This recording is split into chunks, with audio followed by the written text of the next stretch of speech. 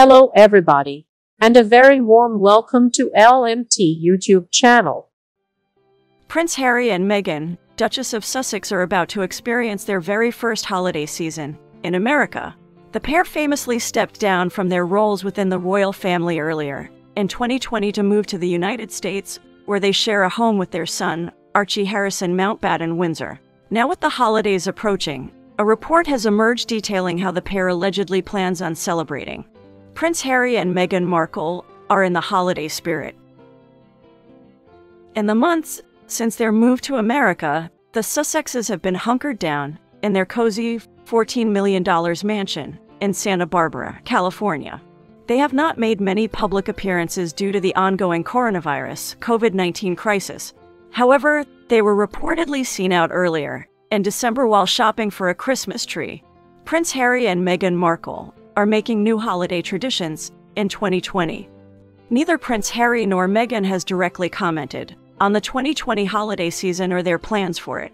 However, a source told LMT channel in a report published on the 11th of December that they're thrilled about it. The source shared, "Meghan and Harry are really looking forward to their first Christmas in their new home. It's a big change for Harry because he's used to a cold Christmas. But apparently, he's quite looking forward to making new traditions."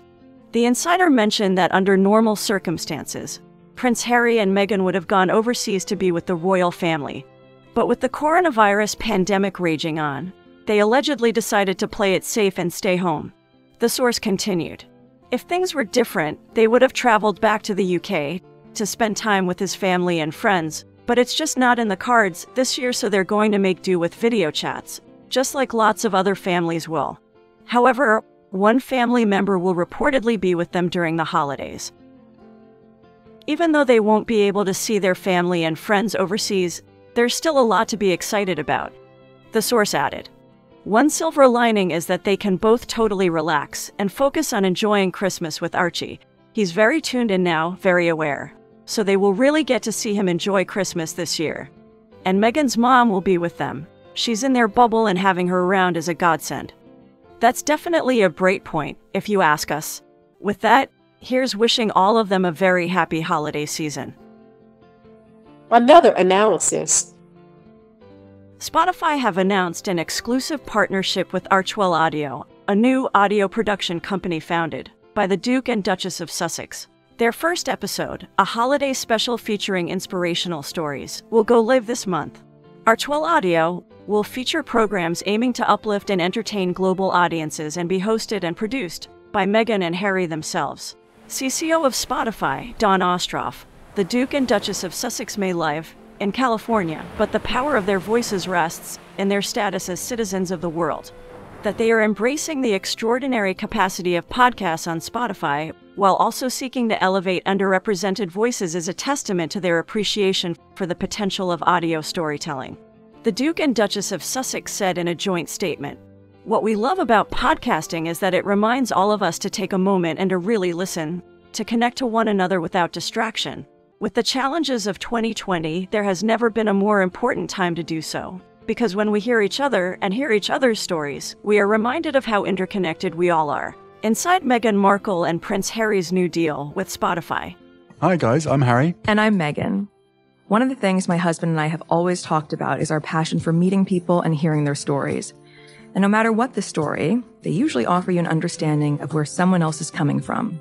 And at the same time, remind you in some way of a story about yourself. And that's what this project is all about, to bring forward different perspectives and voices that perhaps you haven't heard before, and find our common ground. Because when that happens, change really is possible. And you know, this is also a moment to celebrate kindness and compassion, something we saw in so many places this year, and which will underlie everything you hear from Archwell Audio. So that's what we're up to. And first up is a holiday special. Dun, dun, dun, dun, dun, dun. Ding, ding, ding, ding, ding, ding, ding, ding. We can't wait to share it with you. It'll be out later this month. We're talking to some amazing people. They're going to share their memories that have really helped shape this past year, which has been, as we know, a difficult one for everyone. So many people have been through so much pain this year, experiencing loss, a huge amount of uncertainty. but it feels worth acknowledging that 2020 has connected us in ways we could have never imagined through endless acts of compassion and kindness.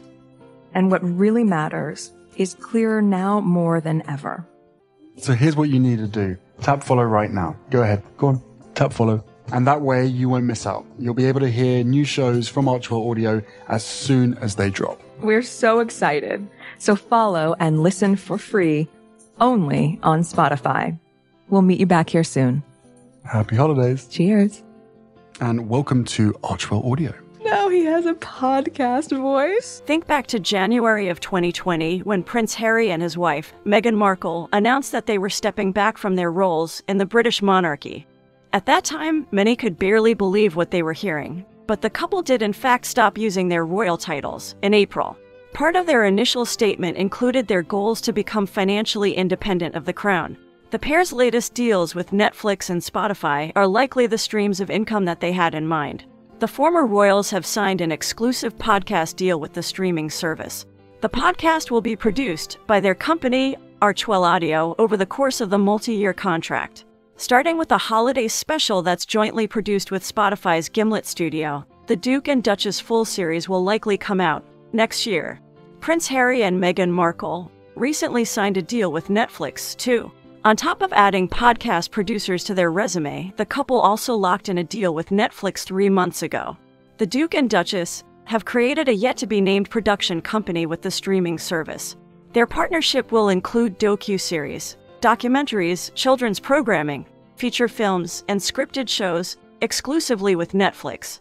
The pair explained their motives in a statement, saying, "Our focus will be on creating content that informs, but also gives hope. As new parents, making inspirational family programming is also important to us." Following ruffled feathers from Netflix's hit series, The Crown, the ex-royals likely raised eyebrows within the establishment from which the show gets its name. Nonetheless, the star power behind the streaming service's offerings combined with its 193 million subscribers worldwide proved to be too good of an opportunity to pass up. Their payment details remain unclear, but their recent Montecito mansion purchase speaks to their level of comfort.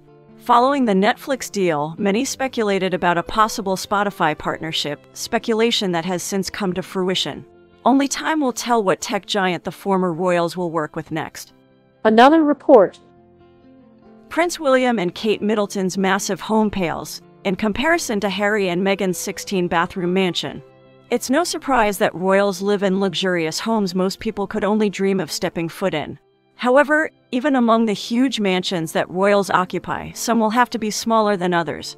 In the case of Prince William and Catherine, Duchess of Cambridge, the couple's massive house might actually pale in comparison to what Prince Harry and Meghan, Duchess of Sussex, have. Prince Harry and Meghan Markle's California home has 9 bedrooms and 16 bathrooms. Harry and Meghan moved to Southern California earlier this year, after stepping down as senior royals. The couple subsequently bought a home in Montecito, California, for $14.7 million.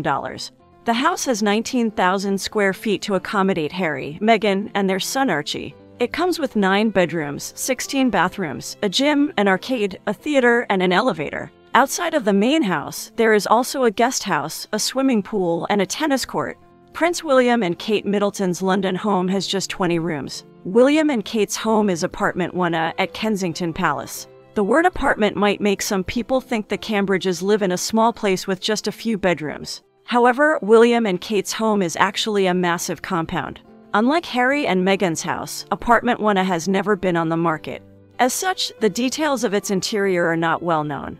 However, it has 4 floors and 20 rooms, which means it is probably not as big as Harry and Meghan's 27-room home. A source said, "The Cambridges have 5 reception rooms, 3 main bedrooms with ensuite bathrooms, as well as his and hers dressing rooms. Of course, the family has lots of staff at their beck and call, and there are 9 bedrooms for employees on the top floor, which can be reached by a lift. Additionally, there is a gym and lots of outdoor spaces for the Cambridge children to play in." The Cambridges also have a country house. While the Cambridges' house might be slightly smaller than the Sussexes, they can make up for it with a country house. William and Kate have a country residence in the Norfolk region of England called Anmer Hall. The family often stays at Anmer Hall at various times throughout the year, and most notably, they self-isolated there during the coronavirus, COVID-19 pandemic for several months. The house has 10 bedrooms, a swimming pool, and a tennis court. Like other royal residences, not many details is known about Amer Hall because it has never been listed on the market.